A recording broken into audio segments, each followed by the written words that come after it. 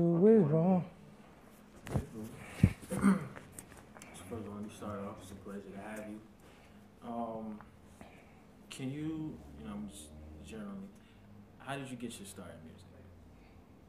Man, I gotta say, like, I was rapping since 3rd grade. I used to listen to Run DMC and LL and be in the crib and sneaking and listen to the rap with the bad words and Eazy-E and Beastie Boys and all that. And then I remember when they brought out Yamahas and Casio keyboards, it was real in style.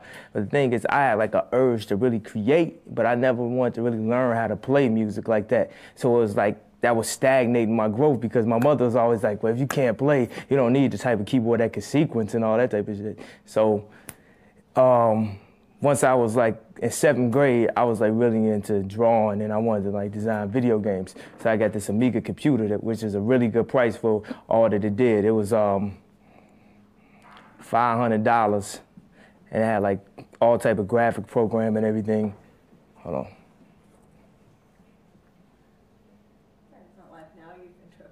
Hey, come on, man. Come on, what up, dog? Either come in or come out.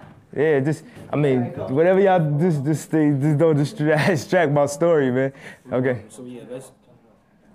Do I have to start my story over again? No, nothing's live, so it's like you pick up where you. Okay, you definitely got to take me to Boston Market or something after this, man.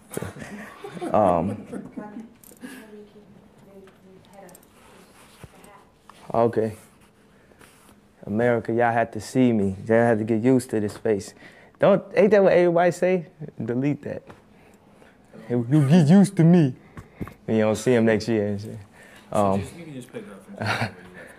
All right, so yeah, so when those keyboards came out, I had my computer and I was trying to draw on it, and then I got a sound program.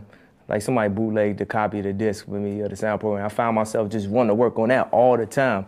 Then I found myself like running home from school because I have an idea, like looking at the clock, late at 2:30, like, yo, man, I want to get this beat down. But I didn't even know anything about sampling. And I was 14 years old. I went to Chuck Levin's out in Maryland, and they told me, people that do the type of music you do, they sample. I had no idea. I was just I didn't know why my stuff didn't sound exactly like the stuff on the radio. But the sampler was like, $2,000. And for somebody that's 14 years old only getting the allowance, that was like $8 million. My father's like, maybe you could save your allowance. I had like $20 a week. Like, how am I gonna save up for $2,000? So I'm just working with that. Then I found out you can get like a little 8-bit sampler for the computer. So I got that. And of course, the first thing I wanted to sample was James Brown. So I think back then I used to try to make beats like Full Force. And, in the middle of the song, you had to have a go where you could like really start doing your running man real hard too. So I started making beats and my beats started getting nice. And then my mother came home one day and she was like, you ever heard of Common Sense? I was like, yeah, I heard Common Sense. He got a song called Take It Easy on the radio right now. He cold, right? He's like, well, I know a friend of mine said her son produces for him. I was like, oh, word? You know what I'm saying? So she's like, yeah, I'll give you his number. His name is Dion. His rap name is like Immense Mountain, Immense something. His name was Immense Slope back then. It's a really bad name. We had real bad names. I'm not even going to go into all the bad names I had. So now I went over his crib. And I remember walking in there, it's like walking in Def Jam now, like walking into Kevin's office or something. Like, that's the closest you could possibly get to the industry because they actually had something that you heard on the radio and it was dope, you know what I'm saying? So I was over there, I'm playing my beats. I had the fast beats like what I was telling you before, and Common came in like, see, Dean, that's what I want some fast beats. I think at around that time, he still wanted to rap like and do the Big Daddy Kane stuff, but he didn't even realize the style that they was doing is the style that we do today. Like, they was using the Intimate Friends and the singing, the dum, dum, dum, dum, dum, ooh, ooh, ooh, and the speeding up the singing. I remember Dion was like, I give you some tips on sampling. He had an SP1200. I had never seen none of the real equipment that, like, at that time, who was hot? Like Pete Rock, Lost Professor, Beatnuts, No ID. And I had never even fathomed, I hadn't even stepped into a guitar center like that at that point. So he showed me how to sample records. He said, what you do to save on sample time is you speed them up. Thus is the style that we're using, that everybody is using right now with the sped up samples. So I used to be sweating, bugging them. I'm trying to word myself with the least amount of profanity as possible. Bugging them to death. And You know, he changed his numbers about 100 times with me, but I always figured out how to get him. I'd be knocking on his window while he with his girl. So then I had to go out on my own at that point. He taught me a lot, but I had to take it upon myself to just listen to the music that was out there and try to get my music as good as that. But all along, I'm always rapping. I had groups, and I was always the weakest rapper out of the people in the group. You know what I'm saying? It would always be like somebody who really had it, but they just didn't have a passion for it. But I had to, every night I was working. Every night I just, like, it wasn't nothing that was gonna stop me. Like, people who look up and they're like, yo, I just heard of Kanye. Like, I've been doing this since really, like, yo, telling my teachers, like, man, I might not even have to turn in my homework this year because I'm finna be signed this year. You know what I'm saying? Back in 7th grade. I remember I told my gym teacher freshman year, like, man, I ain't coming to gym class no more. I'm finna be signed this year. She gonna come to me senior year, like, yo, what's up with that record deal? So tell, Ha ha ha ha ha. so tell me, let me ask you. At what point, because you know you did the rhyming thing and the production. How did you decide? At what point, and how did you decide which way you was gonna go first? What you mean? I don't know. I didn't decide. They decided for me, man. I always wanted to rap on my beats. It just so happened that people would hear this stuff and they'd be like, yo, do you have to rap on that? Well, if you don't, I'll just buy the beat from you. You know what I'm saying? So basically, I was always a rapper. It was a chance that, now let me word this very well because you might want to use it as a quote and I don't want to be slurring over it. Okay. I was always rapping. And it just so happened that really, really phenomenal rappers got to rap on my beats before I got a chance to. So that pushed me into the classification of a producer. But I'm a rapper from the heart. Like, I got something to say, you know what I'm saying? And people like, yo, what you finna rap about? You never sold crack out your house or put a gat to a mouth and put your fist to your spouse. So how you gonna move the crowd? I bet 1,000 that you get booed out. You know what I'm saying? Like, now, the rap game has changed so much. You go from Tribe Called Quest to Onyx to Swiss Beats to Rockefeller to the Bad Boy and so many different sounds. And it's, you know, it's like almost playing like double dutch. Like, where do you get in the game? You're like trying to like, yo, how does my style fit into what I'm doing right now? So I'm lucky that I had the opportunity to have a plateau to stand on now that my style of beats is the most popular style on the radio right now. Now that I turn on and hear beats that I could have sworn I did them, but I just didn't get no check for it. That's a Swiss Beat quote right there. I could have sworn I did the beat, I just didn't get no check for it. So now that my style is, now it's like the world can accept me. It's a lot of people, it's like you just gotta get in where you fit in. You never know how you get in. You might be somebody's guy and you end up being better than that person and shining over that person, and you might be an intern, or it's like the question is, how do you get into this industry? How do you get into the shoes I'm in right now? I'm just happy to be here. But as an artist, like, I'm not finna waste this opportunity. I'm finna take this to the next level. Like, I remember when Pac first got out of jail and said, yo, man, Snoop is killing the game out. I'm finna take Death Row to the next level. I'm like, what? Tupac finna do better than Snoop? Come on now. But now look, and really that's how I feel, man. I'm a Gemini, man. It's in my heart, man. I'm not gonna tell nobody. My mother says star shine from inside, so I'm not gonna sit up in here and be like, yo, man, just look at me, da-da, and then do the Kid and Play or something to let y'all know that what I'm finna do. But let me ask you, well, when you said that, you know, you was in like a couple of groups and they always considered you to be like, you know, everybody else to be the better out of the hand. Like, what inspired you to keep going, you know? Man, I just had the hunger. Like, my mother never raised me to ask for a handout. Like, a lot of people that got into this game, they walking around with somebody else's chain on or driving somebody else's car and didn't even pay for the shoes that they got on their feet. My mother had a decent job, you know what I'm saying? But she gave me a little allowance, $15, $20 a week, and I had to go out and get my own job at age 15. Matter of fact, at 14, I was cutting hair in a barbershop. So it was instilled in me to go out and just get it. And that made me be a leader around a lot of black men. Like, even my father, I had two fathers in my life. I had my real father that I was in contact with and my stepfather that stayed there with my mother. And everybody was instilling that responsibility in me that nothing in life is given to you. A lot of times I feel like a lot of people just rapping because it's free. You know what I'm saying? What you got to do, especially now with Jay writing his rhymes in his head, people ain't got to pay for paper no more. Now, everybody just feel like they finna just, you know what I'm saying, come out and be a rapper out the blue. At least with a production, you have to go up and figure out a way to get your equipment up and go buy records and do different things. So I'm talking about the work ethic is so serious. And up here at Baseline, up at the Rock, people work. The work ethic is crazy. That's why I feel like we killing the game right now. That's why we cutting edge. That's why we on Flex every week, just question labels. That's why all you hear practically is the Rock. You know what I'm saying? And let me just to keep it in, in the back history. How, you're speaking a lot about your parents. Like, so how supportive were they of this career you was trying to pursue in music? Well, I don't think my father really understood or thought that this should be the one hobby that I really do, because, you know what I'm saying, one second I'm Michael Jordan, the next second I'm, who's the freestyle champion that got his own, Dave Murray or something like that, the biker. One second I'm him, next second I'm a swimmer, I'm a professional diver. Like, I was just a shorty, I was doing a bunch of stuff, I was creative. Next second I'm Michelangelo. So he probably didn't realize how serious I was about it, because every little kid run around and write raps. But man, it's like, I just loved it too much, you know what I'm saying? I was just always trying to figure out a way for me to be able to express myself, and rap was the best way to express what was on your mind. Me and my father sit up and talk about a lot of issues that need to be brought up, you know what I'm saying? But a lot of people that have that instilled in them don't know how to word it in a way where the public could accept it. So now that I got this stamp on me, I got the backing of Mos Def, Kweli, Jay-Z, I got every premier artist backing me saying, dog, listen to what he's saying. I feel like I just got a really good opportunity. And I'm not finna let them down. I'm definitely not finna let my city down, because Chicago right now, it's like we got a lot of good artists that are just waiting for somebody to just break through so everybody else could just, walk through the door at that point.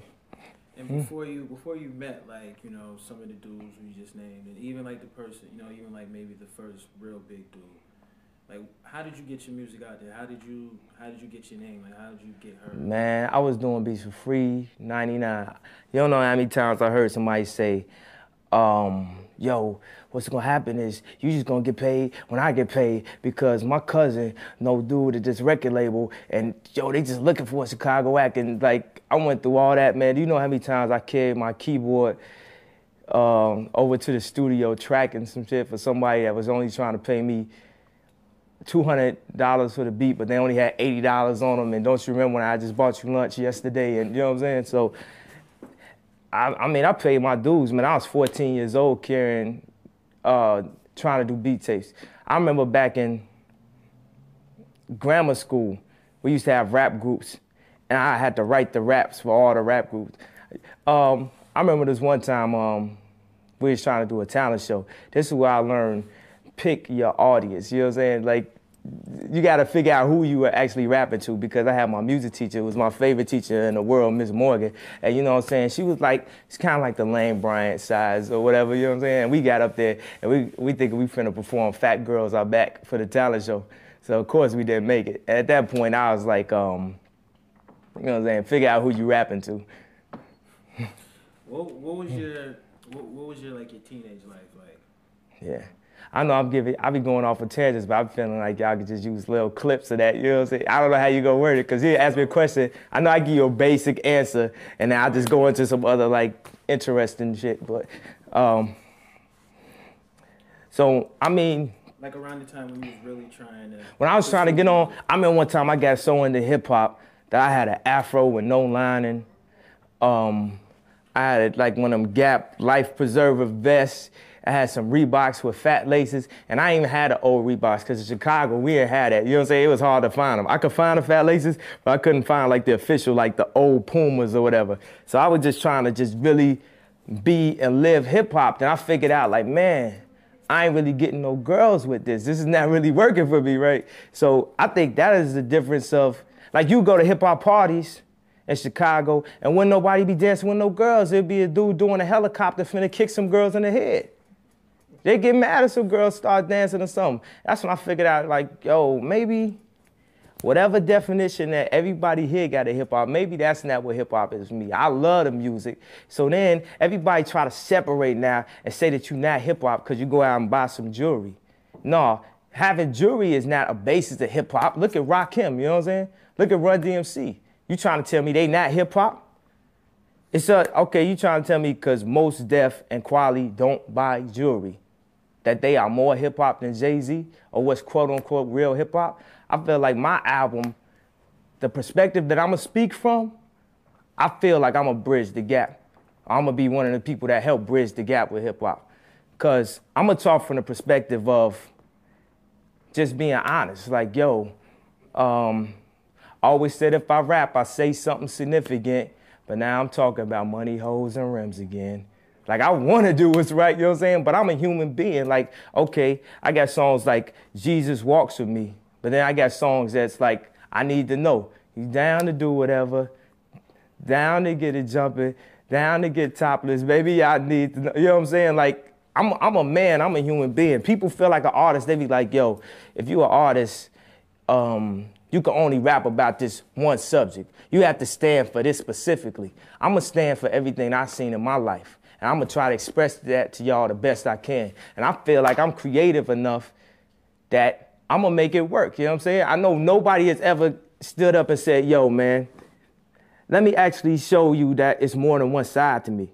I don't know if I really believe in that Gemini stuff and all the constellations and all that. Like, I really believe in God. Like, but I know that it's more than one side to me. I know on one end, when I get a check-in, sometimes I be thinking like, yo, man, I'm finna go and get this chain off layaway from Jacobs right now. I know sometimes I have some money in my pocket and I might give a bum $20 instead of just $2. I know that I'll go to church with my grandparents and really try to hear what the word is or what they trying to tell me, or really try to understand about religion, or what do I want to pick. So I'm confused as a black man. A lot of times artists come into the aspect that they not confused about who they are or whatever. And then you always hear about, man, I love the album, but she a hypocrite, or he's a hypocrite because da da da da da da da da. You know what I'm saying? It's like if somebody talks about killing somebody, does that make them a hypocrite if they decide to go to church? Or if they go to church and they actually kill somebody in a rhyme, or, you know what I'm saying? Because people don't kill. If people kill as many people in a rhyme, you know what I'm saying? It'll be like some Vietnam type shit. But do you feel that, because, you know, New York is, like, you know, hip hop is like, it's pretty big worldwide, mm-hmm. but its roots pretty much trace back to New York. Do you feel like you being from Chicago, does that, like, you think that that's to your advantage? Because you know, there's very few MCs coming out of Chicago. Man, I feel like coming from Chicago is definitely an advantage. I feel like everything that anybody ever said in life would be a disadvantage to me, I'm going to make it my advantage. When I was playing basketball, everybody said I was too short. I'm killing them with the scoops. You know what I'm saying? Everybody says you can't rap because you're a producer. Okay. Oh, I ain't hear that beat. Oh, yeah, I know. I produced it. I just rapped on it before you got a chance to hear it. You know what I'm saying?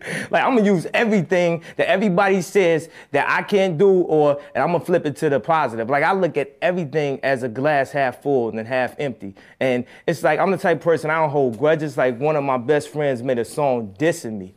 And I looked at all the positive in the situation. I'm like, look, that's pumping my name on more. He came to me like, yo, I'm sorry. Like, I feel like maybe a lot of the rules of hip hop, like a lot of the aggression and the negativity that people have towards people, maybe I'm not hip hop because of that.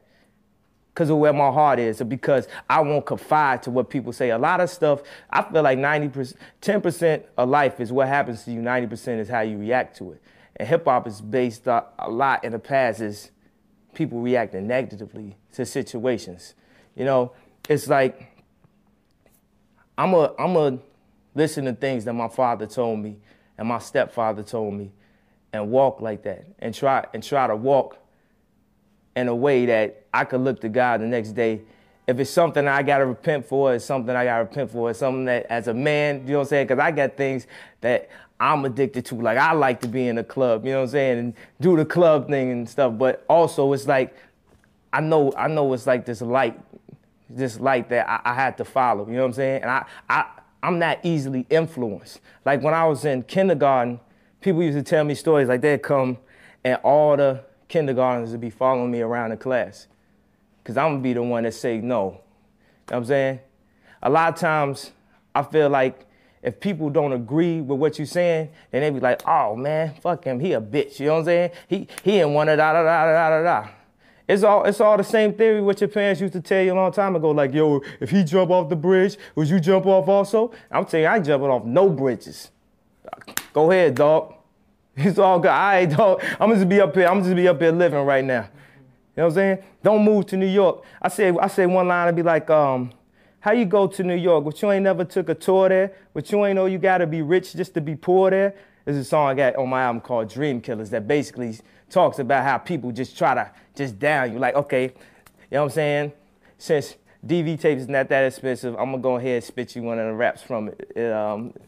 It goes, I'm finna get on this TV and put it down. I ain't finna let these light-skinned dudes come back in style. I'm finna hold on. Bleep that out. All right.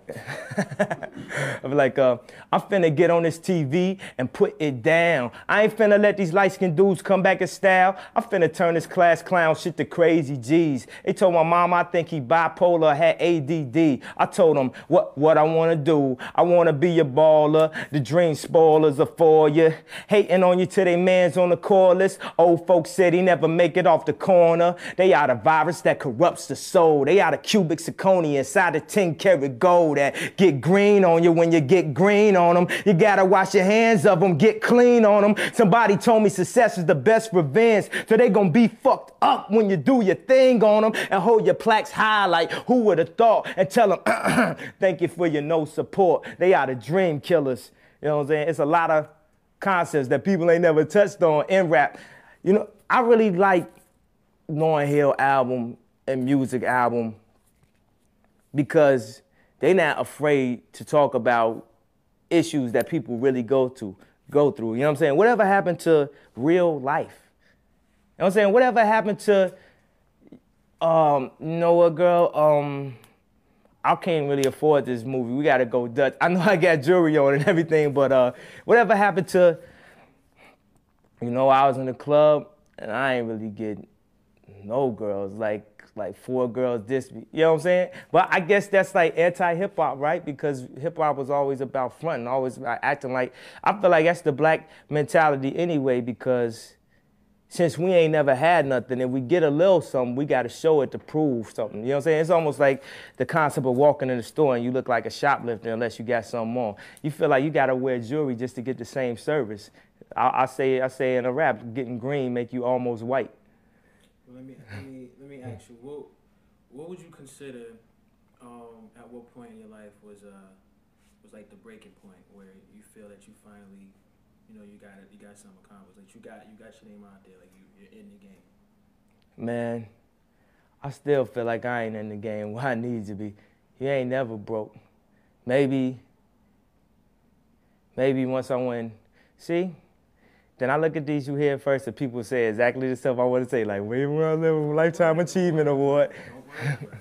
But, okay, the breaking point, I feel like it's no real breaking point. You have to just struggle every day because when you do something good, you have so much on your back, you have so much to prove at that point. So now you're trying to just move forward. Like, I could say my breaking point was when I heard I'm Bad by LL Cool J or something. Okay, I'll go back. I feel like you had to struggle.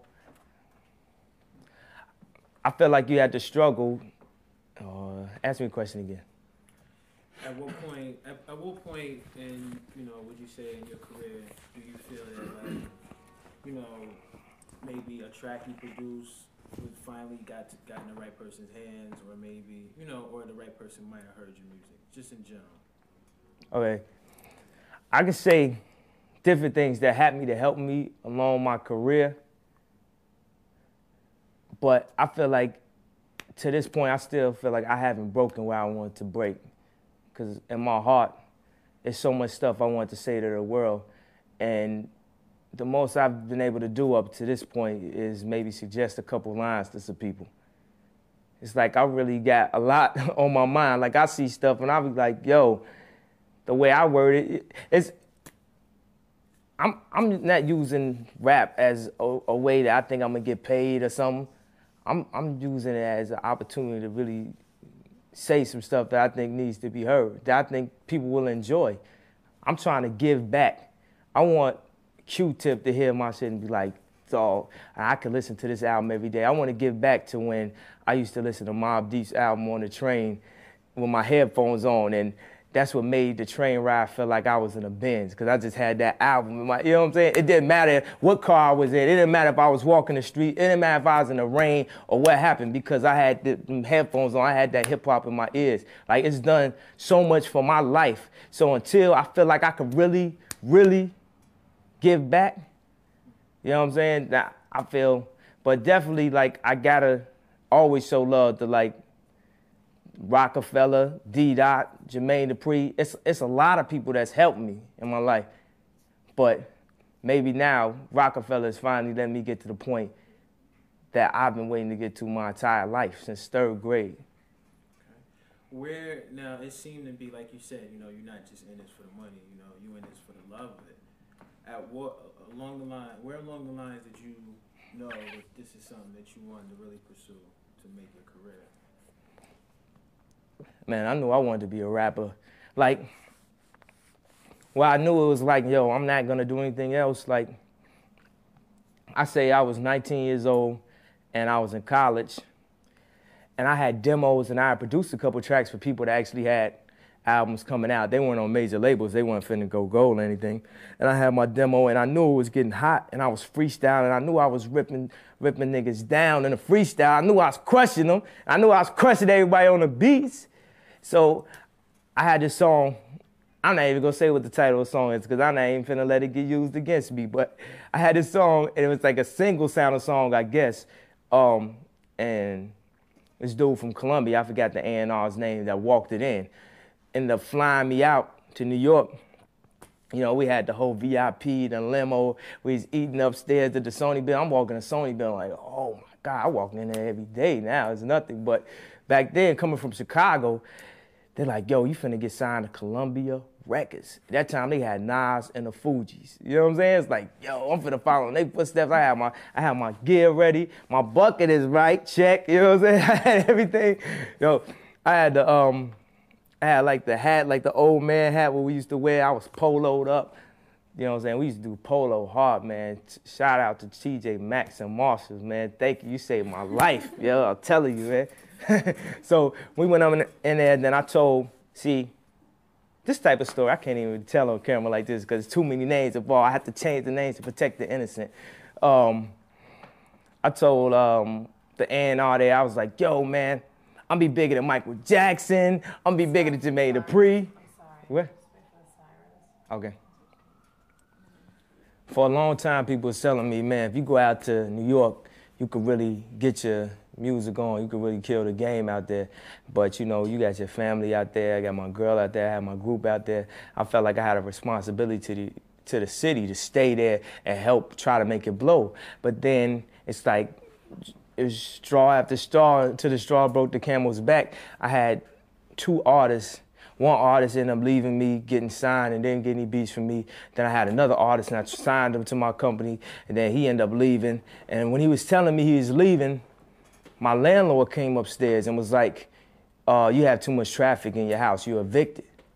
So I was like, man, at that point, if I wasn't ready to leave by then, so I really thank God. That's another one of the situations where I knew that it was a light at the end. Automatically when that happened, I said, oh, I see what's happening. God don't want me to be here no more. So I grabbed all my stuff up, just threw it in a U-Haul. I didn't even tell my landlord I was leaving, like, cause he had been on some nitpicking, probably would try to take my whole security deposit and all that. And I just drove to New York. I hadn't even seen my apartment. I ended up driving, I got an apartment in Newark. So you know, if I went to Newark, I definitely hadn't seen where I was moving. And earlier, like 2 months before that, I was in a car accident where my expedition had flipped over 3 times. And like, you know, I guess it was meant for me to be here or something, for me to walk away from that. So that was a blessing. So I was out here, I didn't have a car.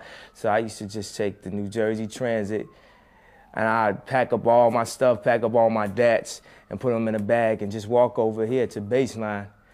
And that was the key right there, being able to walk up in the Baseline and play these rappers these beats. And I remember it was Beanie Siegel's birthday, and I came and I played a bunch of like soul beats. Like we had soul beats here and there, but I had a bunch that I was building up. Like, just like from the success of Can't Be Life, I was like, I need to make some more stuff in this vein right here.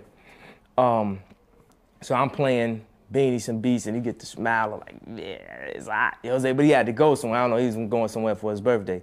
So then Hove came in. I remember he had a Gucci hat on, like the fisherman joint. And hip hop, my manager, who definitely saved my life, was like, yo, play that one beat for Hove. Then it came on, dun, dun, dun. And he was listening to it like, oh, it's crazy right here. Then they got to the chorus, and the chorus was like, ain't no love in the heart of the city. And he's like, oh, like doing his face like that. Then he's like, play the next beat, play the next beat. I played another beat. Just listen to it like, yo, man, you a soulful dude. And everything that Hove is saying is like in stone. Like, I will never forget none of these words, because I'm off the train. I'm from Chicago. I got $10 in my pocket right now, and I'm just having the opportunity to play these beats. So you know what I'm saying? I've had different so-called hit records and everything up to that point. But at this point, it's like this is like the moment of truth for me right here. So now I play another beat. Then I play another beat. Then I played this one beat, and it was like, never, never, never, never change. I never change. Yo, he took his hat down. He's like, ooh. Like that. I was like, yo, maybe he like him. Maybe Hov might buy this beat. So he was like, yo, put them joints on CD. And then he left out, right? I was like, okay, I'm putting these joints on CD. We'll see what happened. So then 2 weeks later, the blueprint was finished, right? So basically, at that point, everything started rolling. Everybody's like, yo, man, I heard you had half the Blueprint album. I heard you did half of Jay-Z's album. I couldn't even believe it myself at the point when it was happening. Then I started connecting. I knew my people, Dead Prez. I knew just different people. And my dog, 88 Keys, one night said he's having a rapper come up here. And just to play him some beats he had to play. So dude walks through the door and it's Mos Def. So I'm like, oh. So I didn't have no beats on me at that time. I think I was trying to rap for him. He was like, yo, whatever. I was trying to say a rap over a beat, because I'm like, I want Mos Def to know I can rap. You know what I'm saying?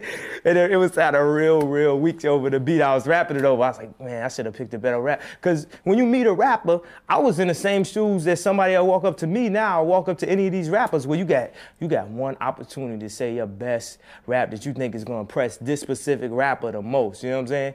And that didn't work, you know what I'm saying, whatever I was spitting. But then he's like, yo, we got beats. I'm like, yo, man, I'll play you beats. And I was telling him about the takeover, because he got Jack Johnson. So he was really into rock stuff. I was like, yo, I got some more stuff like that. I ain't had nothing else like that. You know what I'm saying? But I went and made some more stuff. So then I think maybe a week later, I played some beats for Mos.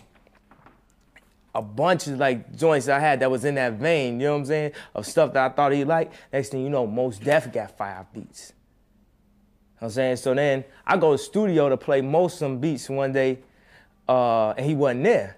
And this dude was in the hallway. He was like, yo, you here for Mos? I looked up, it was Kweli. He's like, yo, man, what's up? You Kanye West? I was like, yeah, dog. He's like, yo, you can play me some beats? I'm like, well, I had a CD here for Mos. He's like, yo, man, come here, just play these beats right quick, dog. So I walked in, I played some beats.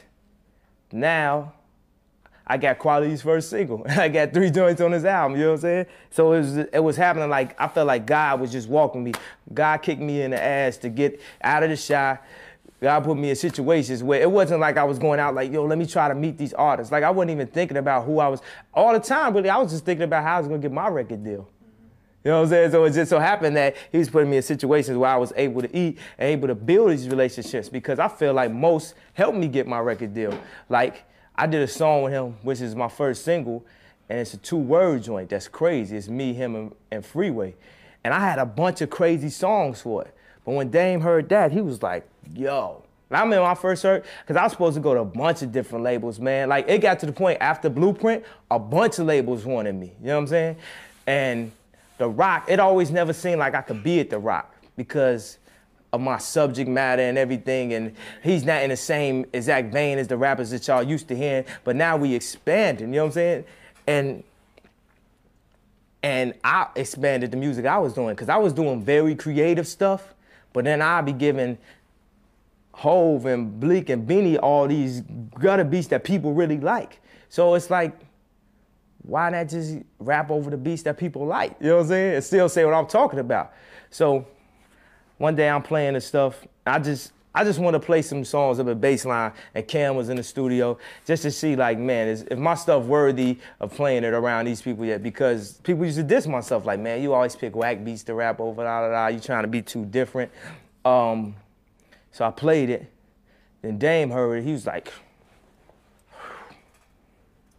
yo, okay, play another one, play another one, play another one. I played another one. He's like, yo, it's not even whack. It's not whack. Actually, it's kind of dope. Actually, it's kind of hot. You know what I'm saying? It's kind of hot. Yo, you ain't signed with Capital yet, did you? I was like, no, I ain't signed with him yet. He's like, yo, okay, play another one. So I played another one. He's like, yo, oh, Cam, what you think, though? We could do like a chronic. We could do like a East Coast chronic, dog. See, he could be like, and then he started just going into the rest of what my career is about to be right now. And the difference, like, Dame was like, yo, it could be this or that, but he could just rap. He rap like a regular rap. He rap like a real rap. He rap better than the average rapper. You know what I'm saying? So now, because of hip hop, G, the Blueprint, and Dame, I'm over here with the opportunity to get my music out, which is what I wanted since 3rd grade. You know what I'm saying? What would you say was the first record that probably caught everybody's attention? That was played on the radio.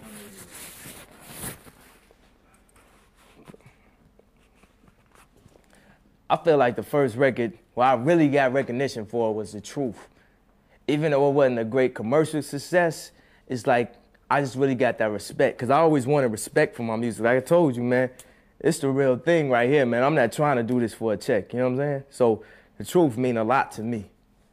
Then that was a great record because it also formed my relationship with Rockefeller. Then the next joint was Can't Be Life. Then after the Can't Be Life, I had all these joints, but I wasn't selling no beats. It was like, after I moved out to New York and started getting things going, I got the joints on the Blueprint. I remember I came in the studio one day and Hov and listened to all the songs, because all he does, he records the songs in like 5 minutes, and then for the rest of the day, he just makes people come over and listen to him. Like, yeah, look how I'm killing y'all. You know what I'm saying? So basically, he was about to leave out the room. He had played the songs. He's like, yo, after this song, Guru, I'm going to the lounge. I was like, yo, I got one beat to play. I got to play you this beat. So then he's like, okay, you know what I'm saying? You did good so far. You know what I'm saying? You gave me 6 joints so far that's blazing, so I'll go ahead and listen to it out. I guess that's what he was thinking. He didn't say that. He was just like, okay, play the beat, man. So I put it on. He just started bobbing his head to it. Like, let me give you one of them looks, like, that's how you know you got a heat rock. Let me give you that right there. So then maybe about 2 or 3 minutes later, I don't know, you know, it was like this. He just tapped me on the shoulder. He said, H to the Izzo, V to the Izzy, for shizzle, my dizzle used to dribble down the VA.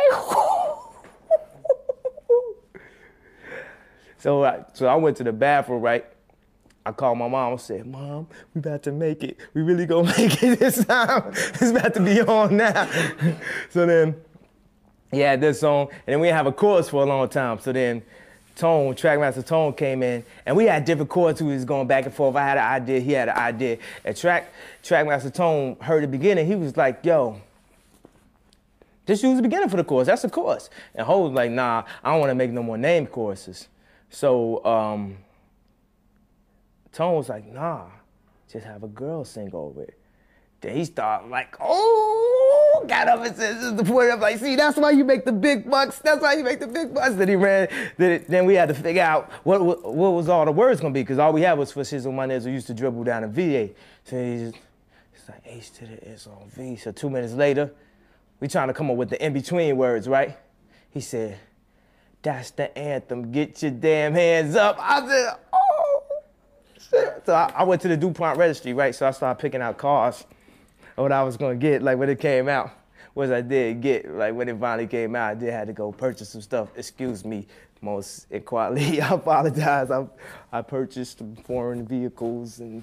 I remember the first time that he even previewed that joint was at the BET Awards. Right. Did you see that? Yeah, I saw it. Like, how did that make you feel? Man, that felt. You know exactly what that felt like. That felt like on 5 heartbeats when they heard their song on the radio, and I wasn't even sure that he was gonna do that, so I had no idea. It wasn't even tracked. It was 2-tracked. It was Pro Tools at the time. He said, "Yo, I want to do a new song, ladies and gentlemen, it's all me today." It came on. I was like, "Oh my God!" I think I was on the phone with my girl, and then she just started screaming like on 5 heartbeats, like, "Ah!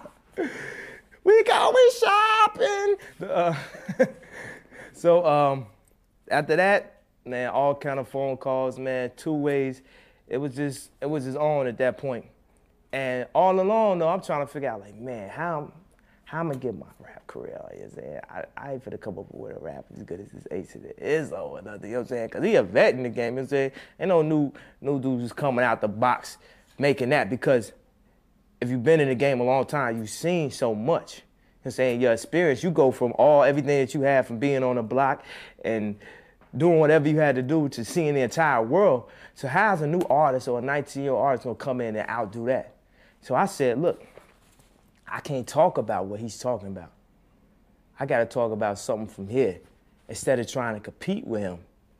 Let me just try to find something that ain't none of these rappers touching on yet. Like, I got a song that's called Self-Conscious. When did a hip-hop artist ever make a song called Self-Conscious? You know what I'm saying? Or I'll be like, I start with the girl part. I say, man, I promise. She's so self-conscious. She has no idea what she's doing in college. That major that she majored in don't make no money, but she won't drop out. Her parents will look at her funny. Now, tell me that ain't insecure. The concept of school seems so secure. Sophomore 3 years ain't picked a career. She like, fuck it, I'll just stay down her and do head, cause that's enough money to buy her a few pairs of new Airs, cause her baby daddy don't really care. She's so precious with the peer pressure. Couldn't afford a car, so she named her daughter Alexis. Hold on. That line was just too good. That line was too good. You see what I'm saying? See? It's not no regular producer rap. I told y'all that before, man. What? So how did you get people like, you know, like your peers like Jay and all the other dudes to take you serious that you rhyme? Because, you know, you bringing them a lot of heat with the beats, you know, and here you are trying to push, like, you know, you being an artist. How did they take that? Man, it's just persistence, man. After a while, like I wasn't just rapping for everybody. Like, Bleak didn't even know I could rap until I was about to have a deal. Then it's like, when I spit, they like, oh, Kanye, he rock. I can't even believe this. I can't believe dude that make beats this good can actually rap this good. Like, I remember I was working with Mocha. She's like, yo, it's crazy. It's like, he raps just as good as he makes beats. I've never seen this before. Man, on the real, I wish I did rap as good as I make beats. Hopefully, the more I practice. Because if I rapped as good as I made beats, then I'll be doing 6 micers every time. You know what I'm saying? Does it worry you at all that you know, you being such a big producer, and you know, and there's a lot of producers who come out, you know, who like to dabble into, you know, they like the mic, but they're not really artists. Like, you was always an artist first. Are you worried at all that might be overshadowed the fact of, you know, the trend in the past? Yo, I feel like if I do what I'm supposed to do, people gonna look back like, man, dude, remember dude used to just make beats for people? You talk about, like, I'm trying to get to the point where I could drop my last name off my name, you know what I'm saying, seriously. Like, I don't want to jinx myself or nothing, but I'm gonna take this opportunity. Like, I got some songs, I got some stuff in my heart that the world need to hear. And I think about what I'm doing. Like, I figure, like, okay, I want to express this message, but maybe I might have to get another artist on it and place it like this and put it in this vein. Like, I'm not just gonna step out and just be like, yo, just look at everything I have right now, and then the world not accept it. I gotta put it in a way that the world will accept it, and then develop it into being an artist. And when you see me on stage, like, a lot of times, I feel like I'm very animated, I'm very emotional, because what I say means so much to me that eventually the people are gonna have to accept it. And as being a producer, yeah, a couple people know me as a producer, but I'm not that big as a producer. I'm not even gonna fool myself. I got a couple hits, but tomorrow's not promised.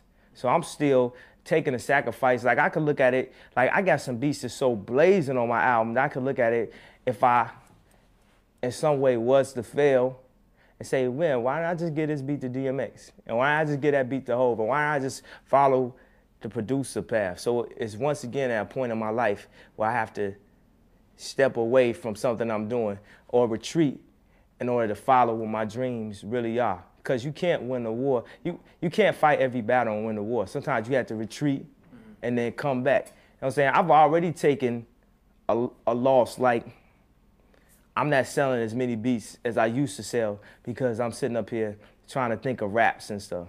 I mean, but I gotta follow my heart, man. Everybody look at it and say, yo, man, he crazy, man. He trying to rap, man. What's wrong? He's stupid. He trying to rap. Yo, I can't react to that, but I'm thinking of how people just told me I was stupid for trying to rap. And now I'm up here on MTV, you here first. You know what I'm saying? It's like it feels good right now, man. It's like how do you deal with like, you know, keeping it out there that you have hot tracks, you know, but at the same time saving some of your best material for yourself? Man, that's one of the hardest parts right there.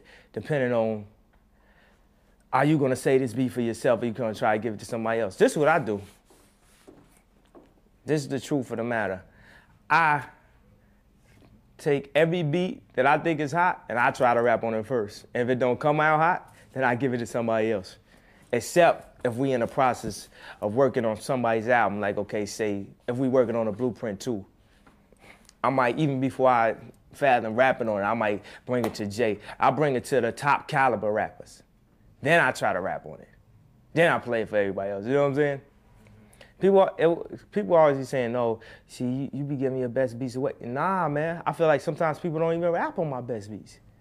Like when my album comes out, it's beats that are 2 years old, and people are like, yo, you was saving that beat. I'm like, nah, man, I played that for everybody. Sometimes people just have to see it in song form and have to hear it on the radio. I remember the Truth. People was dissing the Truth so much. Like, and then when it came out, people was like, yo, man, what up with that, man? I remember I used to send it to people. They was like, man, dog, send me the heat, man. Send me the heat. Why you sending me this? And how do you, another thing as far as being a producer, how do you get, what is like the, I would say, what is the differences, like with you being in a session with Jay as opposed to you being in a session with like Mos or Tyler? Man, everybody got their style of rapping. I'm telling you, Mos and Jay both will spit their stuff real fast. They real proficient.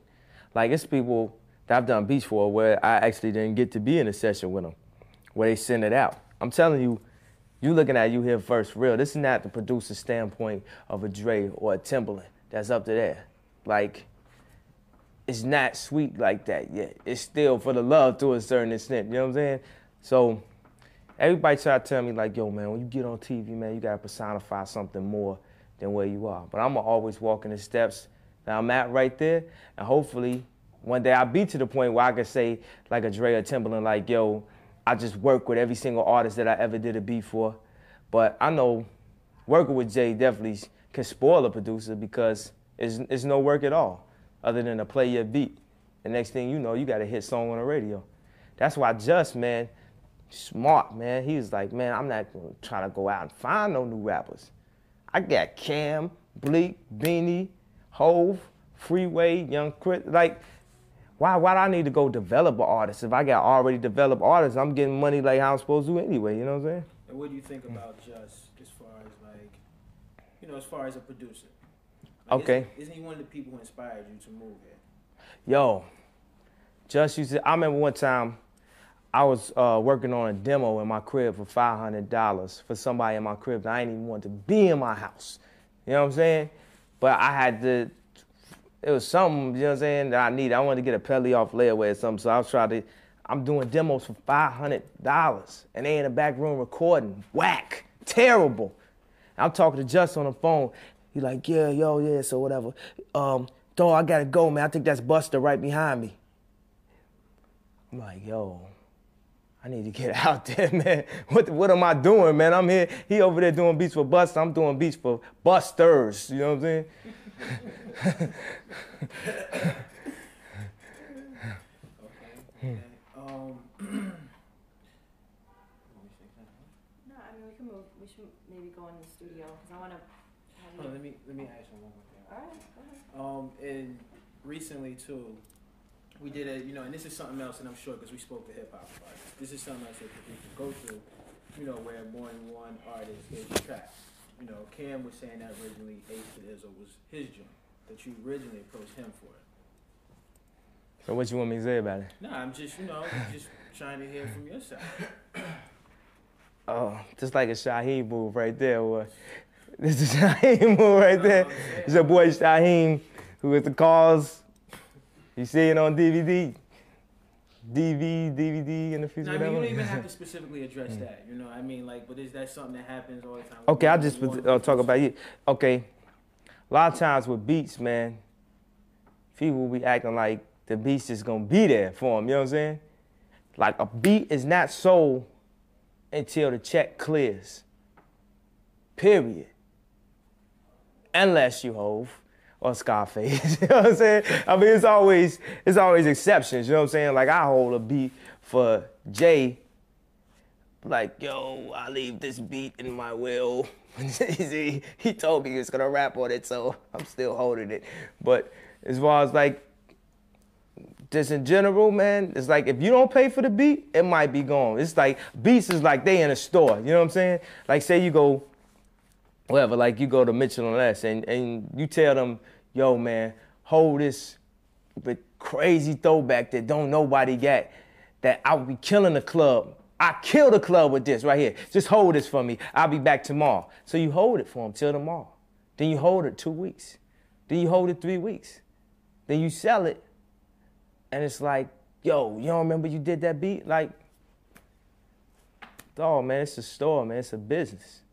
It's for the love of hip hop. So if I love the artist, the more and more I love the artist, the more leeway I give him. You know what I'm saying? I love Scarface, Hove, Choir Most. I grew up off Pharoah Monch and stuff. Like Organized Confusion, the second album, that was like one of my favorite albums. Souls of Mischief, Far Side, Common. So many. Do you want me to talk about producers? Any producers I like? I don't know. We're gonna go to the other room. So okay. Maybe if you want, you could talk more about like things like who you work with and the project. Seeing that you're gonna be right in the booth. Okay. So that'd be cool. You're gonna work with other producers at all? Yes, it's here. That's like my trademark to say, I don't mean no harm. Your boy Young K gotta mean no harm. Man, as far as working with other producers, it's a lot of people that I wish I had the opportunity to rap on their beats. I feel like this first project, I'm gonna do at least 99% of it, because I wanna prove to the world that I could do a whole album. You know what I'm saying? Like how Dre got his opportunity, Timberland, Neptunes. Yeah. And in order to get on that level, you had to take an artist and prove that you could produce a whole project, singles, and be successful with that. And success is not just getting, I'm trying to speak in bites, hold on. Well, don't think about it. No, don't think about it. Because we can edit this stuff and we can tell you later. Like, we'll give Jana, tapes of this. Okay. As far as working with other producers, there's a lot of producers I respect, like Timberland and Dre, Just, Bink. But on this project right here, I'm finna do 99% because I had to prove myself as a producer that I could take an artist being myself. I like to congratulate myself. Hold on, wait a second. That's one of my favorite quotes that I like to congratulate myself. Allow myself to introduce myself. Hold on, okay, I'll start right there. Allow myself to introduce myself. This is Kanye to the, as far as dealing with other producers, there's a lot of producers I respect. Timberland, Dre, Bink, Just Blaze, I can name them off. Primo, Pete Rock. But on this project right here, I'm gonna do 99% of it because I feel like I really gotta prove to the world that I could do a whole project and it be successful. And it just so happened that the project is me, myself, so I'm gonna definitely give myself some bangers, some heat rocks. Like, Cool. Is that good? Yeah. If also too, if you could just tell us like where we are, you know, and just tell us a couple of the hits that went on that you. Okay. Right now, we are sitting in Baseline Studios. We got young Guru in the house. You know what I'm saying? Like, it's not official till you say Guru's in the house. I'm just really thugging it out, ain't I? Okay. Right now, right now we're in Baseline Studio. It's the home of hip hop right now, of basically cutting edge hip hop. This is the home of the streets, of the radio, of everything that. It's basically what everything that everybody is trying to do right now. And this is where it all starts right here. This is where we did the reason for Beanie Sigel. This is where we did the Blueprint, the new Freeway album. This is where the Heat Rock So Cameron album was done. And also, this is where we're going to be doing the Kanye West project. Did you see I ended that off without it like going into another sentence and shit? Yeah. You want to speak to Byron?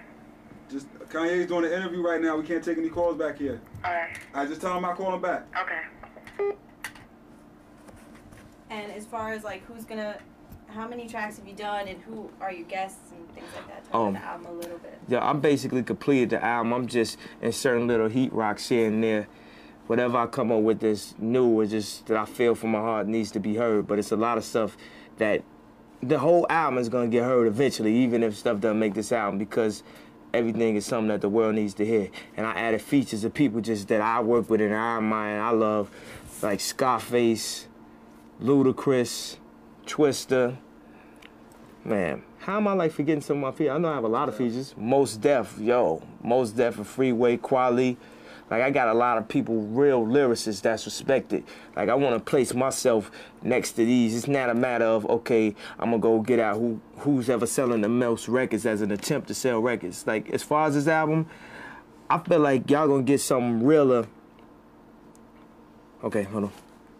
As far as this album, I feel like you're going to get something that's truly real, because if it didn't work, I could still eat off of doing beats. So I'm not pressed to impress an A&R by saying, yo, I'm going to get the right singer and the right tempo on this state, and I got to get the jump off. Like, I'm just trying to do something to give back to my people. I want the same people that love Tribe Called Quest and Mobb Deep and Nas and Jay-Z first album to hear my shit and be like, dawg, it's some real shit. This ain't no just trying to be on a radio type shit. You know what I'm saying? Hopefully I get radio. I pray that the people love it. But this is for y'all. Was that within 30 seconds right there? That was good. Well, Don't speak about that. What is this? Necessarily, because I don't want you to stop and think, Yeah. or, you know what I mean, second guess your answers or anything. Oh, okay. You know what I mean? But I wanted to, just talk naturally until we're doing something. Okay. Can you show us your tattoo on your arm and explain and talk about it a Oh, little yeah, bit? y'all got to see that. Hold on, let me take this on. Yo, first of all, I want to say, what is this right here? Who finna put their thumb through this? Like, y'all can't be serious. Just put this, he's gonna roll this one right up. This shirt is not young, really. It's an optical illusion because I've been, saying, at the gym. Little. You see the Scottie Pippen right there. Okay. This right here, this tap mean a lot to me. I put a lot of the songs on here that's changed my life, or just it means something at a point in my career. That way, when my family's in $1 million home and they look back, they say, Dad, why I can't get no tattoos? Why you got that tattoo? I'll be like, look, this tattoo is the reason why we here, why we are right here now. It start off and say, you made me. Everything in this tattoo can be spoken in a sentence form. It's not just songs. It's stuff that means stuff to me. Like, you made me. This is my life right here. It's so ghetto. I always speak the truth. People always say that I'm a very truthful person. This can't be life. It can't be life that I'm sitting right here right now. Because back when I was in 7th grade, I wouldn't have ever fathomed really being on this side of the screen. It's nothing like it. I try to make my music where it's nothing like what I do. And a lot of times, I lose out because of that, because I'm always trying to be so creative that sometimes I can create something and a whole bunch of people can go wrong with it and make a lot of money off of it. But I'm feeling like I want to get a public something new. So it's like other people capitalize off of it. And I just hope that's not my downfall. I hope that I can just keep creating. This right here, Izzo, the anthem. Now y'all know what that is. That definitely was a groundbreaking record for me. My first Grammy nominated record. Hey Mama, this is my first Grammy Award winning record right here. Well, it hasn't won a Grammy yet, but just keep this on file, right here. Heart of the City, I do my music for the heart of the city, and it's from the heart of the city. And after whatever happens, I never change. So what's gonna happen in the future? You made that scroll kind of small. You gonna fill up everything else, or is that just signifies the beginning? Okay. People always ask me, what's gonna happen like once I make more hits? I've made plenty of hits other than these songs on here, but what I'm telling you at this point is I never change. Like I said, these are songs that I did do, but this is a scroll of my life. A lot of rules that I follow. Cool. One more question then. I don't know if you have anything else. I want to play a couple more tracks. Are you gonna clear that Lauryn Hill sample? Are you gonna try to? Okay, well. Or is that just like for fun? Nah, it's for life. You know what I'm saying? I'm trying to go to Commissioner Gordon. I went to Dead Prez. I'm going to all the people that I know her, that are cool with her, and I'm just go to her and I'm perform it. I'm gonna tell her what my whole movement is and a lot of stuff that I'm trying to touch on, and I'm gonna be like, Miss Hill, can you please clear this for me? And not that I'm just gonna do it at shows. That's cool. She's usually cool with positive stuff. Just want to ask her. All right. So if we could just like have you you play a track, and I know it's phony producer type stuff, and then maybe if you wanna if we could get you like in a track that you know real well, or I'm sure you know all your tracks, if we could have you like maybe in the booth, like. You know what? Like. I don't record in the booth. You don't record in the booth? Nah, I press record with the mic like this, and then spit it. So that would be like a little bit.